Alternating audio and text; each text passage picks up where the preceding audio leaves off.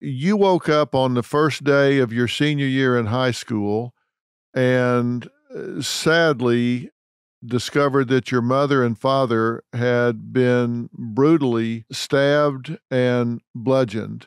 And you called 911 and gave first aid to him, but he later succumbed, correct?